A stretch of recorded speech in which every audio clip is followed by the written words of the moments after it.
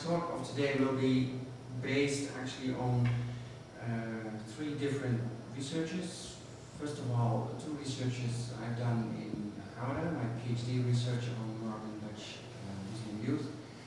The second one is the so-called Ethnobarometer project, which was a research project on the relationship between Muslims and non-Muslims.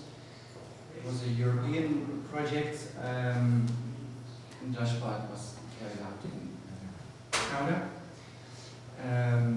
And the third research project is actually the one I'm working on at this moment, is part of the research program Salafism as a Transnational Movement, focusing on what is usually referred to as the radical Muslims in the transnational perspective. And for all three researches, I monitored the Dutch Islam debate. Actually, still monitor the Dutch Islam debate since the year 2000. Okay. On 28 August 2004, the Dutch daily newspaper NRC Handelsblad reported about Hirsi Ali's film Submission 1 in an article called New Provocation Hirsi Ali. A new provocation because earlier she offended Muslims by comparing the Prophet Muhammad with a pedophile. The film was, according to her, a complaint against the abuse of Muslim women by Muslim men, legitimized or even incited to violence by the Quran. On 27 November 2007, the Dutch daily newspaper reported that populist anti-Islam politician Wilders would make a provoking film. According then to the newspaper, the film was to be a complaint against the Quran and parts of the Quran which displayed in quote-unquote submission-like style. The film would expose the evilness of the Quran, according to Wilders, a fascist book which incites believers to violence and hatred. Within these two movies, but also if, well, look on YouTube, for example, other similar movies, you can, it is possible to distinguish a pattern prior and after the release of the films, and also, for example, with regard to the Danish cartoons. I will treat them as sort of rituals. Sort of the film itself as a ritualized provocation, ritualized insult, but also the debates, particularly surrounding submission and fitna, as part of a sort of social drama in which important themes that are considered fundamental to Dutch society appear. This is what I understand under rituals and social drama. Rituals I see as those exceptional actions with a particular performative regularity that serve to maintain, accommodate, or mobilize deeply held sentiments, solidarities, values, and imageries on the basis of a symbolic and subjunctive orientation to what is and what should be. And I will try to refer to it, back to it this further on. Both films, Fitna and Submission, seem to work through a standard set of symbolic actions that can act, or appear as such, as igniting violence. These can be seen as rituals of provocations, defined by anthropologist Gabriel as codified procedures of deliberate disrespect, desecration, blasphemy, or violation of sacred or symbolically charged spaces, times, or objects, in which first a selection is made of the key symbols representing each community, and as a second step, the means by which the symbols may be most effectively desecrated is chosen. Fitna and Submission, and many similar films on the internet or the Danish cartoons, contain images from the Prophet Muhammad, the Quran, and the position of women in Islam. The film Submission 1 by Hirsi Ali, the film, Submission 1 by Isaiah showed images of an almost naked woman with Quranic verses painted on her body, attacking the perceived misogyny in Islam in a particular Orientalist style. In Wilders' film, the Quran is targeted, and according to Wilders, in the beginning he announced that the film would end with a particular depiction of the Prophet Muhammad, thereby exposing the fascist and intolerant nature of the Quran. In their rhetoric, Wilders and Hirsi Ali have chosen to use highly selective and often distorted narratives and representations about Muslims and Islam in Dutch society. In both cases, Islam, and in particular the Quran, is defined as a violence-prone discourse that creates a disposition for large-scale conflict and large-scale violence. In their analysis, they seem to rely on the assumption that discursive formations have their own logic and their own agency. And this results in the conclusion that people are continually produced and reproduced by discourses that form an essential part or an essential characteristic of their group and are a resource for long-term dispositions, usually negative dispositions such as resentment, arrogance, suspicion, intolerance with regard to outsiders. Positive dispositions are usually seen as a sign of integration. Hirsi Ali and Wilders use particular symbols of Islam to justify courses of action in a way that's plausible to their audience. And there are of course numerous ways to make such an argument, and using the Quran in their visual political statement is therefore seen as a deliberate strategy to make their voice heard and to build up their own position as authoritative voices in the Islam debate. Their assumption is that the Quran is considered by many Muslims as the direct word of God and one of the most sacred traditions, written traditions they have, and to a certain extent that is true. Even Muslims who are, as they say, not really practicing, show much respect and regard in the way they treat the book, and playing a Quran recitation can invoke strong emotions. This does not mean, however, that there is a direct relation between Quran verses and the ideas and behavior of Muslims in general and of Muslim men in particular. Nevertheless, such argument has gained some credibility in the Dutch debates, given the particular discourse about Islam. Islam is not only perceived as the ultimate cultural other, but Islam as a cultural system, and sometimes Muslims as believers are also constructed as an immutable natural category. And such an essentialist discourse of Hirsi Ali and Wilders can be seen as a form of political rhetoric that plays an important role in constituting social dramas. Political rhetoric follows certain culturally prescribed forms whose built-in logic makes the course of the argument predictable, at the same time that it lends credence to the thesis advanced. It creates an emotional state that makes the message uncontestable because it is framed in such a way as to be seen as inherent in the way things are. It presents a picture of the world which is so emotionally compelling that it is beyond debate. We have seen this the last few weeks also in the debates, of course, about the Muslim lectures in Gouda, where people talk about no-go areas, sending the army to Gouda and stating that the country is on fire. In their particular focus on women and the Quran, or the Quran, Wilders and Hirsi Ali have resorted to a sort of homogenizing rhetoric that expresses, reinforces, and reproduces actually their own culturalist discourse and asserts it to be natural and self-evident. With regard to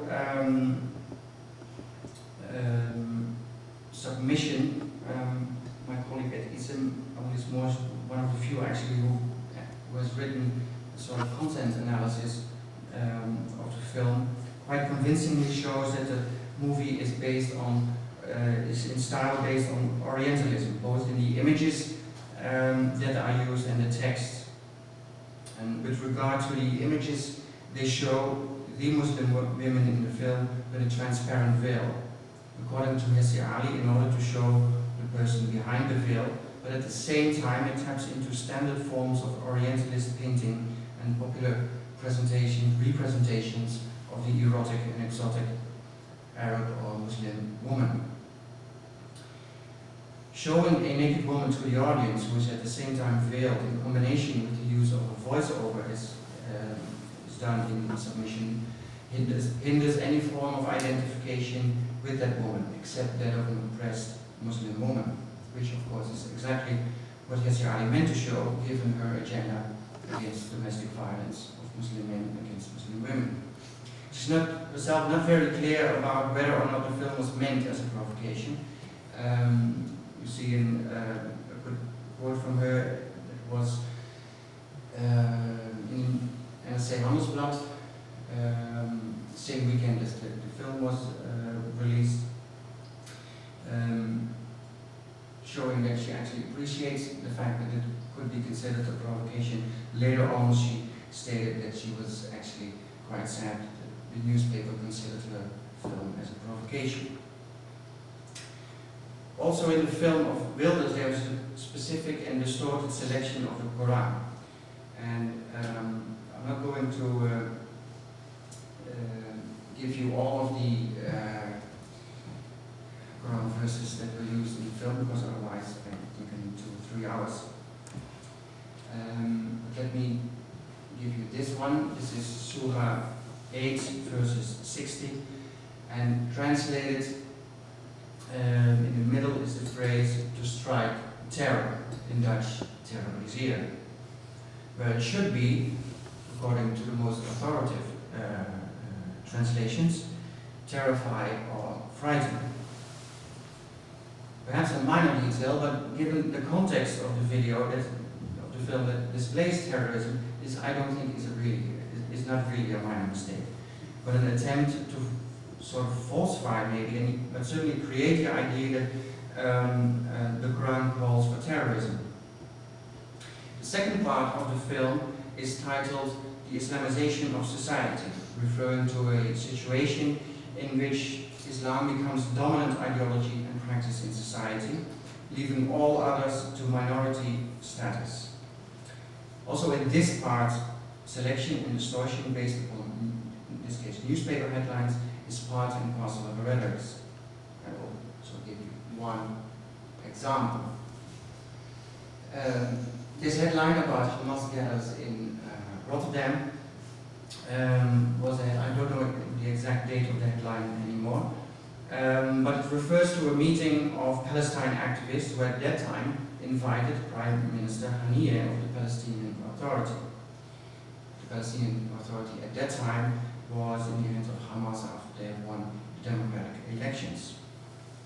Suggestion, of course, is that such a terrorist organization as Hamas can freely gather in Rotterdam. However, they never came. The visa for Prime Minister Haniyeh was refused by the Ministry of Foreign Affairs, rendering actually the complete headline obsolete. After the evocative images of the Quran and the surrender of Dutch society to Islam, the film ends with a particular picture representing the Prophet Muhammad. The picture, one of the most controversial pictures of Danish cartoons, representing the Prophet Muhammad with a turban as a bomb. This time in this film, the bomb is ignited, and in the subsequent scene there is lightning, suggesting that it explodes. After these scenes, we see the Quran again with a hand suggesting that the page is torn from the book.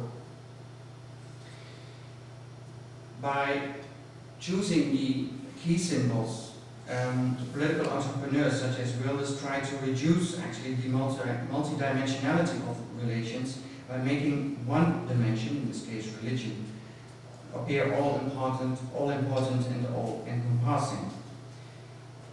The visual character of much of the modern mass media is important in understanding the use of film for distributing one's message, and to a certain extent signifies the trend in which politics and public debate is not only about verbal arguments anymore, but also about visual narrative representations.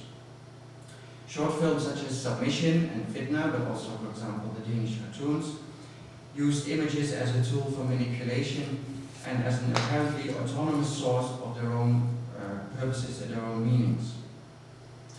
The rhetoric of the violent and dangerous messages in the Quran, the caricature of the Prophet, the mapping of the visible, almost naked body of a woman with Quran verses painted on her body, constitute the visual narrative through which the other is recognized, represented, and reproduced. The images are used to present the message about the violent and cruel nature of Islam, in particular the Quran. Also, the images connect the rhetoric of Wilders and Hirsi Ali with the larger narratives, more global narratives about Islam. Of course, these visual messages are not the only messages people like Wilders or Hirsi Ali have.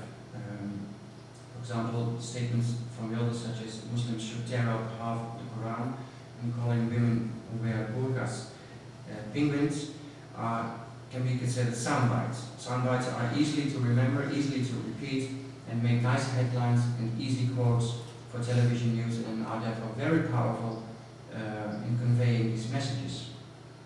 Well, the images of the Quran, terrorist attacks, headlines, women with Quranic verses, can be considered image bites, having similar persuasive effects as sound bites on viewers and their political understandings. And in particular, this is particularly the case as American research shows, with negative, compelling images that elicit danger, fear, or disgust. As I said earlier, by making these movies, these politicians also try to build up their status as an authoritative spokesperson for the Dutch community, or for part of the Dutch community. This position or this status is far from uncontested, of course. Neither is the content nor the style of the political propaganda. There are many politicians, many opinion leaders, and others who oppose to submission and fitna, some in content and style, most of them only in style, as I will argue later. There are also people who defended submission and fitna, although they were against the content or style of both films. What is most of the time, with a few exceptions, in politics and media, not contested, is that Islam and Muslims are the main topics at this moment for political debate, and are very important issues that have to be solved in order to bring a good society. This process obscures the fact that there may be other fundamental issues involved as well. Hirsi Ali and Wilders' ritual of provocation or antagonism, targeting particular key symbols of a specific category of people, legitimates and perpetuates certain political paradigms by what is called a mobilization of bias, by focusing the attention of people, focusing the attention in the debates on one issue, thereby obscuring other issues. And in order to understand that, we should not stop at an analysis of the film itself. We should have a broader look.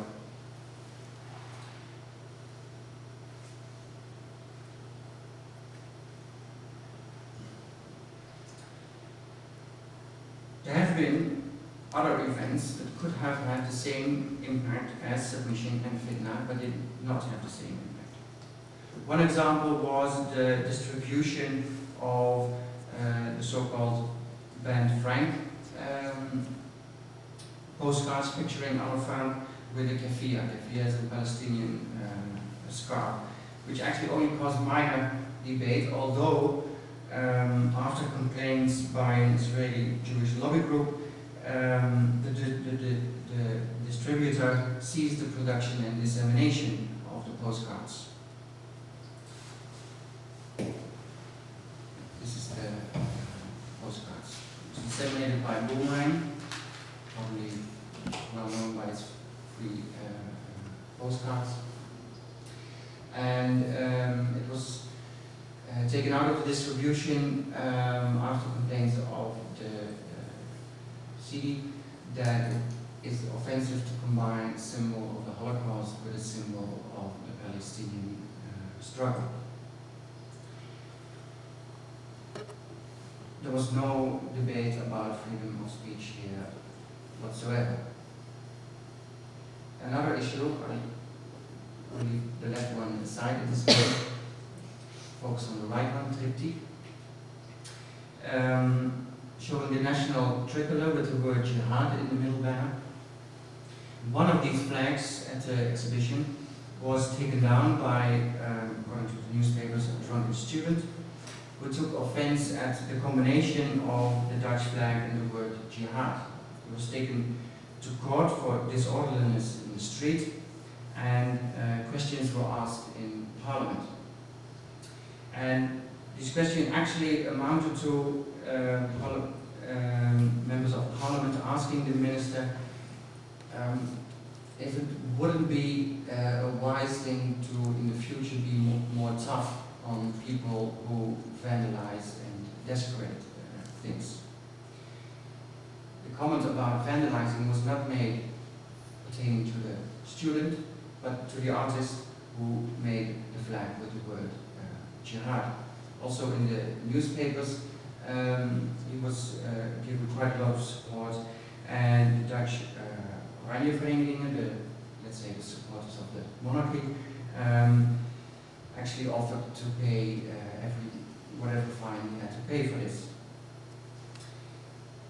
In neither case, the content and the style of the debates matched the debates about fitna and submission. There were a few debates that did come remotely close, and that were the debates about blasphemy. I will talk about that a little bit more later. And in particular, one surrounding the concert of Madonna in the Amsterdam Arena.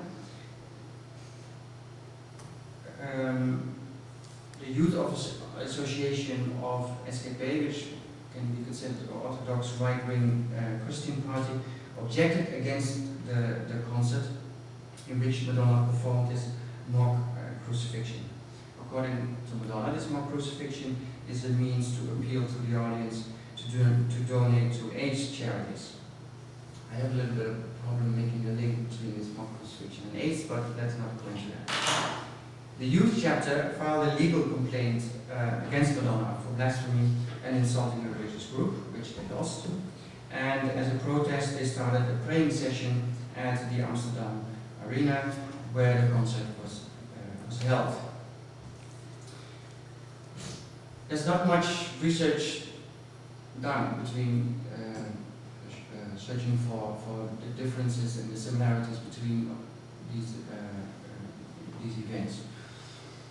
A little tentative, I would state that the similarity lay in a particular part of the framing, the freedom of speech, and the fact that freedom of speech and freedom of expression is under threat because of the irrational sensibilities of religious people and their re-emergence in the public sphere. The difference, of course, between the Christian affair and the films is, however, also clear. While many newspapers announced the Madonna concert and the fact that Christians took offense, both fitna and submission were announced as provocations. Announcing a film as a provocation can be seen as actually the opening statement of the social drama. And in order for rituals, in this case the films, to work, they have to tap into deeply felt issues among people, and the makers therefore have to be aware of their audience. It must resonate among the audience, it must galvanize different social solidarities, and they have to be active and participate in the ritual. Part of these audiences are in this case other politicians and the media. And certainly in the case of fitna, politicians felt compelled and obliged to respond. And in this case, within the media, stating that the film is a provocation is a performative act. First of all, it means expressing and offering a particular kind of solidarity. In this case, with Muslims who might feel offended by a desecration of their holy traditions, and against a confrontational instead of constructive style of politics. Second, it means expressing and confirming the fear that Muslims will be offended and in the Netherlands or in the Middle East will resort to violent acts against Dutch people and Dutch institutions, as indeed some Muslims did during the Katoen affair against the Danish institutions. In both cases, both fitna and submission, the film was framed as a breach in a consensual style of politics and a strategy endangering the cohesion in society because the government politicians feared it would be disrespectful towards Muslims.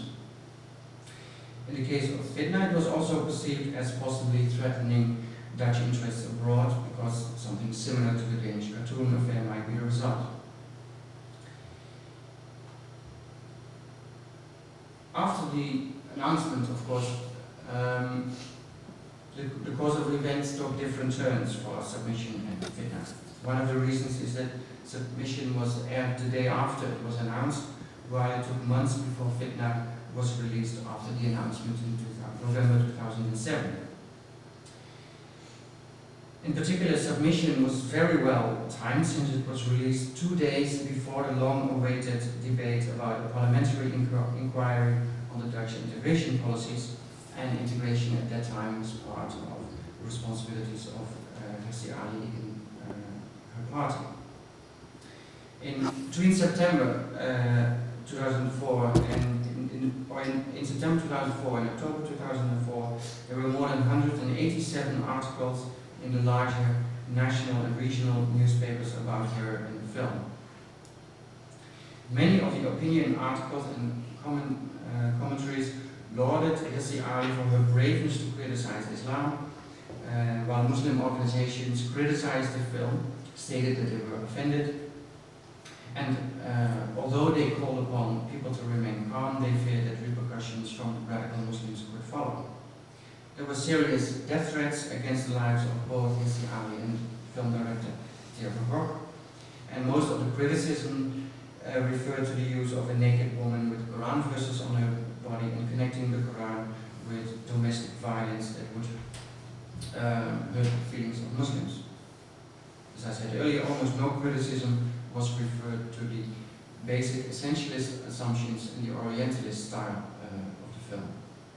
With few exceptions, in a lot of cases the form was partly contested and the form was partly contested and the content was not contested. If it had not been for a particular event, of course, submission would, however, probably be only just one of a series of incidents, events and affairs that put Muslims in the spotlight. But on 2 November 2004, Mohammed Bouyeri killed Theo van Gogh by shooting him and cutting his throat. He left the scene after planting a knife in his chest with a letter containing a message for Hessie Ali. In the month after the murder, numerous television programs called submission the reason for the murder, and the main national and regional newspapers had more than 500 articles about Hessie Ali's submission and the murder. In this discussion, 4 perspectives can be identified. The murder was seen as an attack on freedom of speech, freedom of expression. The murder was part of the clash of civilizations. The murder was part of the war on terror and the Holy War, and the murder was an example of failed integration. The same 4 frames can be discovered in the debates about fitna. And the question that was raised often was whether in the film the Quran will be publicly desecrated by tearing it up, as Wilders once suggested Muslims should do, or by burning it. The Ministers of the Interior and the Minister of Justice warned Wilders for possible repercussions in the Netherlands and worldwide, and personal risks for him. A letter was sent by the government to all mayors asking them to be extra alert to possible tensions, Police forces in several cities feared unrest when the film would be released. Dutch Prime Minister Balkenende spoke of, I quote, a crisis situation, and Dutch embassies were issued to take precautionary measures to protect their personnel and Dutch citizens. Considerable attention was given in the Dutch media to Syria's Grand Mufti Ahmad Badr al-Din Hassoun, who said during his visit to the European Parliament that if Wilders tears up or burns a Quran in his film, he will be responsible for wars and bloodshed. The organization Hizb ut-Tahrir launched a campaign against Wilders' insults against Islam and demanded it to be stopped. Websites were launched either against Wilders and the film or in support of him. Statements defending about freedom of speech were made on several websites and in letters to the editors in newspapers, and also an anti-Wilders campaign was launched by Douglas Terpstra, stating that Wilders' evil has to be stopped, and he accused him of diminishing the social cohesion in society. Although it is, certainly when you look at all that, it's quite understandable that these events and the whole debate put a lot of media attention.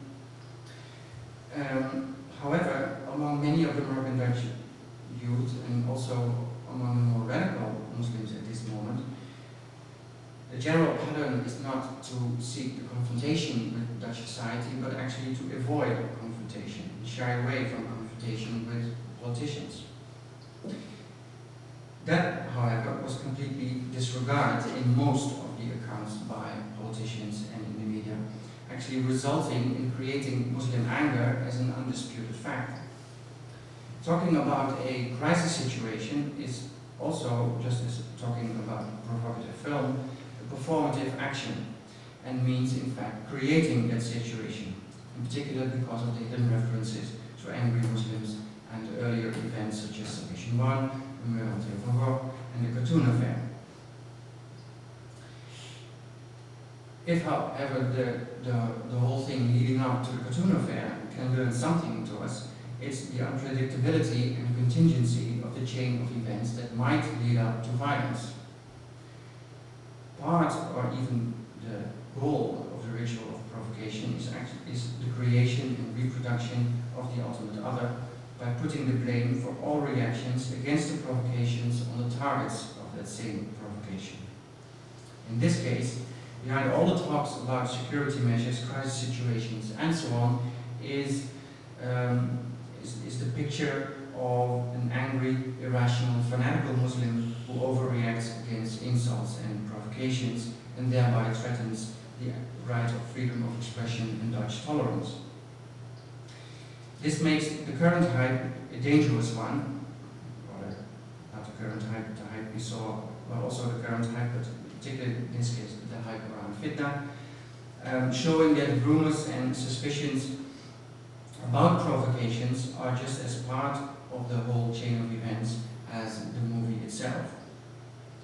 Although the views of Wilders and his practices are not endorsed by most other political groups and media in the Netherlands, by displaying their fears openly, they become participants in the chain of events and actually serve the message of fitna even before it was released. In the case of Submission, it was the murder of Van Gogh that created a mounting crisis in the direction of a major dichotomous cleavage. In the case of fitna, the announcement of the film alone was enough to create this sense of crisis, because Submission and the cartoon affair had already proven how sensitive Muslims were and how easily they could resort to violence. This way, and also by ignoring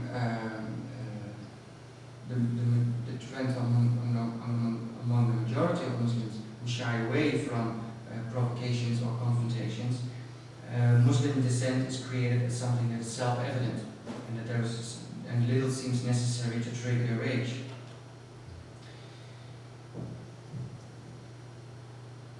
Both the films and the debates before and after the release invoke and reaffirm moral boundaries and idealize norms of behaviors. And they are rituals with regard to the separation demarcation and classification of groups by invoking, reaffirming and validating social boundaries that are held to be of great value.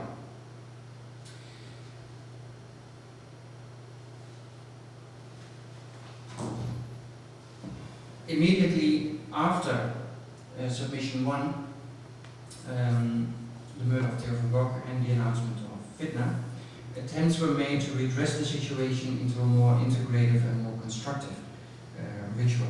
Public meetings and solidarity demonstrations were held after the murder of Van Gogh. Muslim organizations and networks issued their own statements condemning the murder of Van Gogh. And after the announcement of fitna, meetings were held with local mosques, in particular churches, many of them having a long-standing relationship with Muslim spokespersons, were very active in expressing their solidarity with Muslims.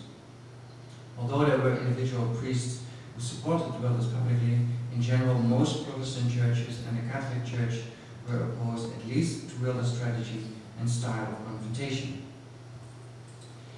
In the case of submission and the murder of Van Gogh, many of these solidarity actions were countered by others. For example, Minister Verdonk stated in the television program Buitenhof that Muslims have, I quote, a lower resilience than Dutch people, including religious Dutch people, end quote.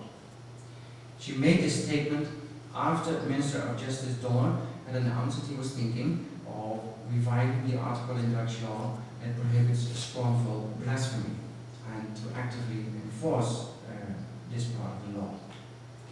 The Dutch government, in particular the Christian Democrats, after the murder of Van Gogh and during the debate about fitna, have tried to revitalize the blasphemy article. And the issue of blasphemy, I think, is a very interesting and very relevant aspect in this case, because it actually made clear that there's another thing that plays an important role besides the antagonism between Muslims and non-Muslims. And that is the issues pertaining to the relationship between the secular and the religious in the public sphere. Let's go into a little deeper on what Dutch secularism actually is and the history of blasphemy before returning to the films. Dutch secularism is mainly based upon the issues that lay between the Dutch state and several Dutch Christian denominations during several centuries. And the question of how much difference can be allowed without compromising the need for social cohesion was always an important underlying principle in the conflicts between state and church. The Dutch state had a very strong position in this development. It was never a one-way street in which the state could decide over the churches without consulting them and take their concerns into account. On the other hand, also the churches were not completely autonomous, not even in the often referred to pillarized society. The Dutch society was divided in Christian, Catholic, and also socialist pillar. This pillarization does not, as James Kennedy has made clear, does not only allow for a certain degree of autonomy, but it also, in fact, enabled the state to closely monitor and regulate what religious groups were doing and to set the parameters for their continuing participation in public life. The result was not a complete ban of religion from the public sphere, such as to a certain extent in France, but a sort of politics of containment of religious differences by the state, helping to define religious subcultures with their own organizations and elites. After the 1960s, when the Netherlands became a more secularized country in the sense that people were less affiliated with church denominations and the social influence of the churches decreased, the debates have shifted towards the question of how to deal with Christian groups that do not acknowledge and accept the fundamental freedoms of a secular Dutch society. For example, several Christian groups refuse to vaccinate their children against polio, or in the case of the SKP, that refused women to become active members of their political party. The way these questions were resolved did not really question the tolerance of Dutch society. On the contrary, it was seen as an affirmation of Dutch tolerance. More serious questions were raised during the 1990s when the issue of tolerance was linked to immigration and Muslims. And after 9/11 and the murder of Van Gogh, the government took up counter-radicalization policies and tries to support a more liberal Islam. And this is combined with an effort on part of the Dutch government to find a way to protect Muslims from discrimination and acts of deliberate disrespect. And in this case, the law of blasphemy plays an important role. And it's interesting to note that in a report in 2006, the Dutch Scientific Council for Government Policy issued a report claiming that religion was back into the public sphere. I have some doubts about that, but let's say that's true. Then the same can be said for blasphemy. And this becomes clear, for example, when we look at the number of newspaper articles published on this issue. Between 1919 and 2 November 2004, a little over than 1,000 articles were published on blasphemy. In the last 4 years, more than 2,600 articles were published, and in particular in the first 6 months after both of the films. And over the years, the issue of blasphemy has been subject to changes, reflecting the wider changes in society. Heresy and blasphemy, often taken together, although there is a distinction between the two, was for a long time part of the laws in the Netherlands. And during the 19th century it was removed, but actually quite soon there were voices, in particular from the Dutch Reformed Church, with pleas to reintroducing it. The accusation of heresy or blasphemy initially pertained to offending the honor of God. In the early modern period, this shifts from protection from the honor of God to the protection of religion, institutionalized religion. It was strongly connected with the conviction that there was only one Christian truth and that it was necessary to remain united, because disintegration of the Christian religion would mean a loss of social cohesion. Well, in a plural society with people with different religions having an equal status, this no longer applies. And what is protected nowadays is the individual religious beliefs and thoughts, not the religious doctrines or God. What is also compared to the pre-modern times is a concern with offending religious and worldview convictions.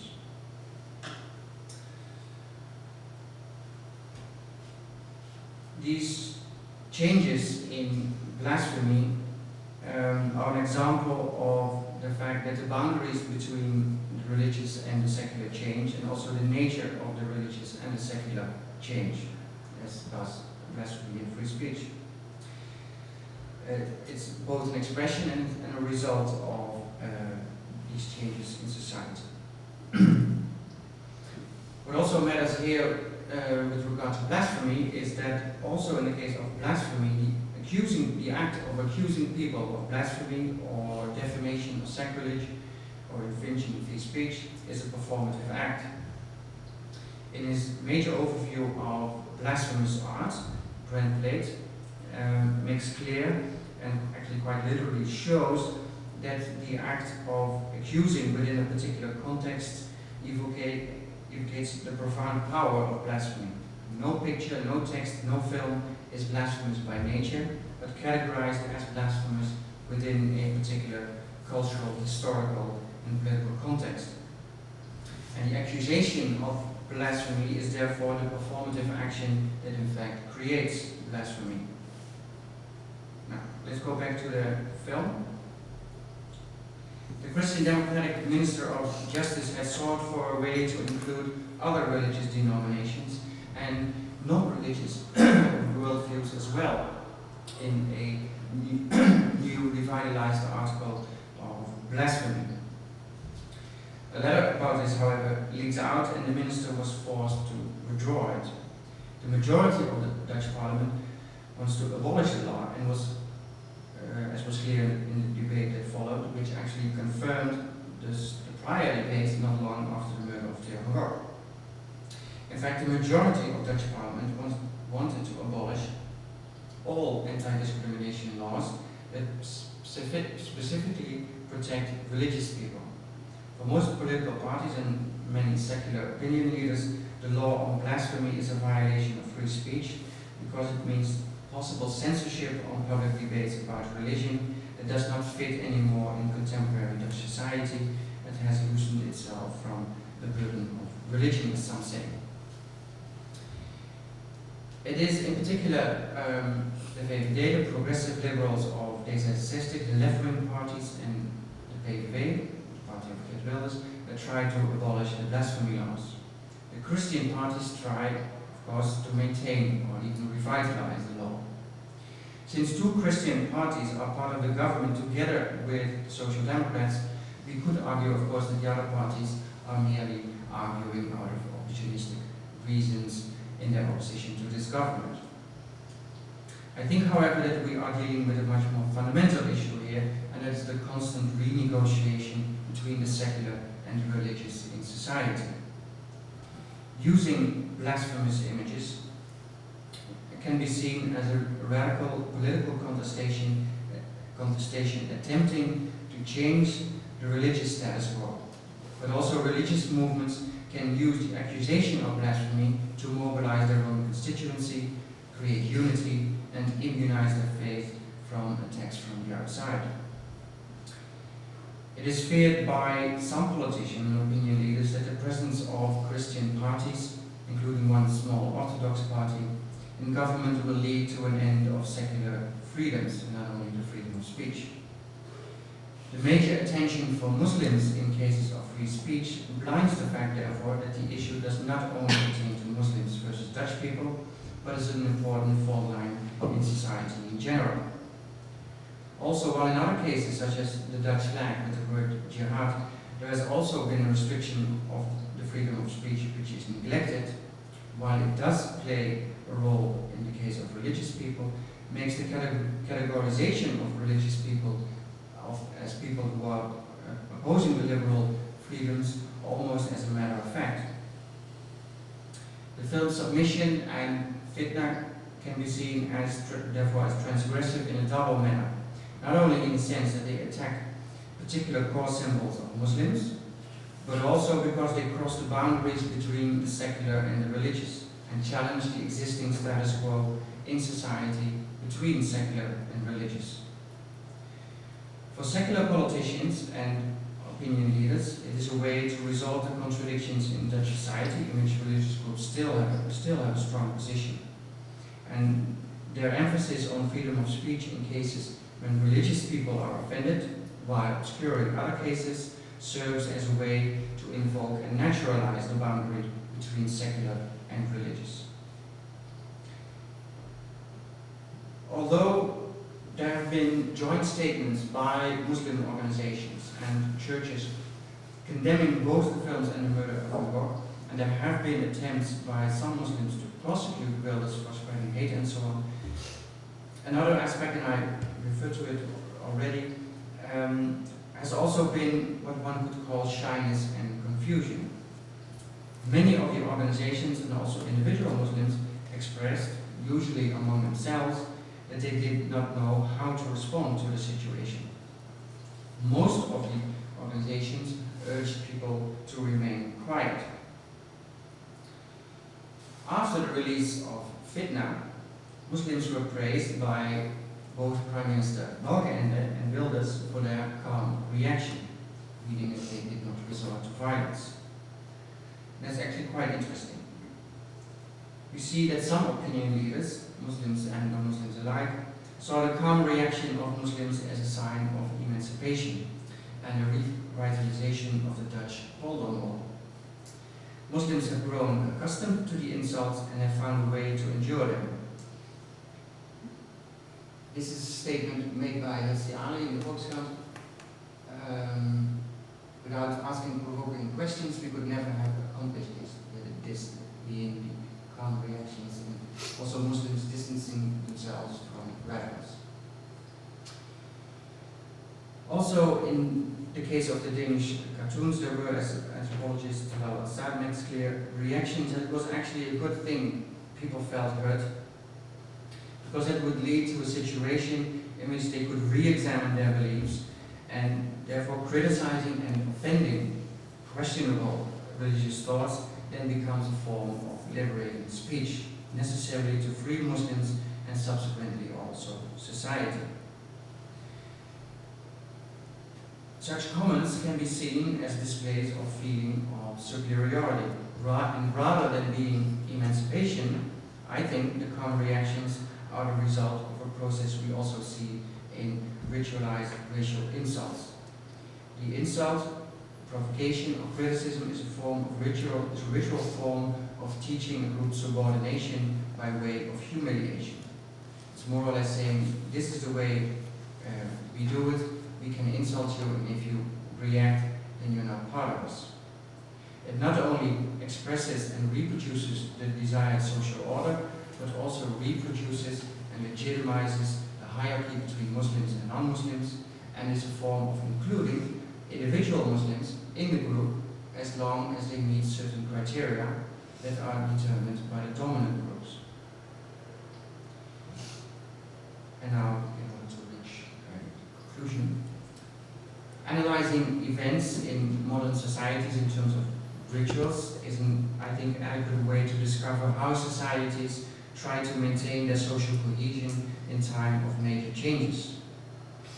Releasing offending and provocative films is a means to express, legitimize, and naturalize elements of the social order that are deemed fundamental in the discourses about how a society is and how a society should be, in times when these exact elements are perceived as being threatened.